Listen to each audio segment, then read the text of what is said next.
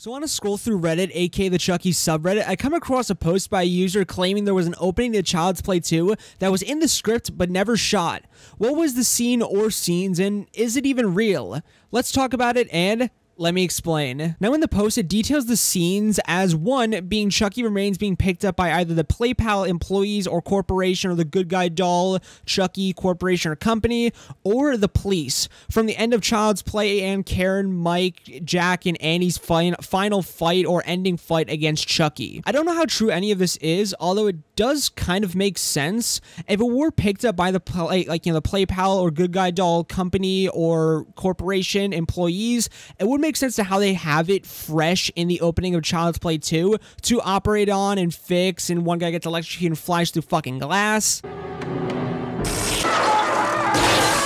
And even if it were picked up by the police, it wouldn't matter because the PlayPal or Good Guy Doll corporation or company would get it anyway. It's explained by the fact of how easy it seems to be able to acquire police or crime evidence in the Child's Play or Chucky series, such as Tiffany getting Chucky's remains in Bride of Chucky, like they paid off police or stole evidence or stole the evidence, since they already seem like a schemy company or corporation. The next scene that's talked about or discussed is a grand courtroom scene in which Karen is obviously in front of a judge and potentially being questioned and receiving her sentencing from the judge for a mental institution or hospital.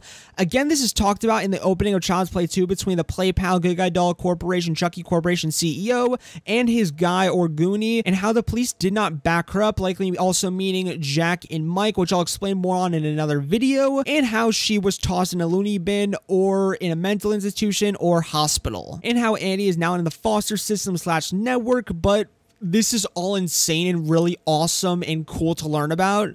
Every supermarket tabloid in the country is running headlines about Andy Barkley and his killer Good Guy doll.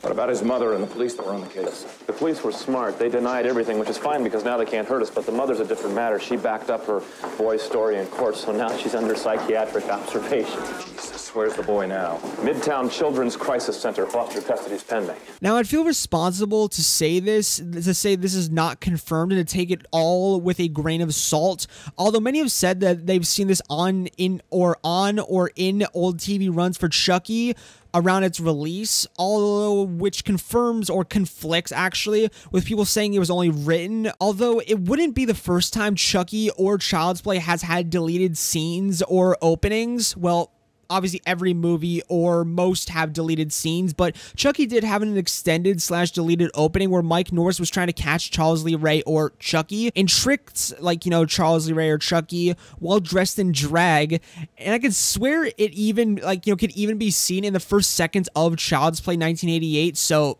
who knows? You can take it how you want. I personally found it interesting and awesome and cool, since the fates of Karen and Mike have always been insanely interesting to me, and I've even have a video in the works on that, in the works, so we'll see. So that's all I want to talk about in the video. What are your thoughts? Do you feel that these mysterious Child's Play 2 scenes are real or fake, or deleted / mysterious deleted openings and scenes from Child's Play 2 are real or fake? What do you think about the scenes like the apartment scene with the burnt doll being picked up by the police or the Good Guy Doll Corporation or company, and the courtroom scene with potentially or possibly Mike and Karen Barkley?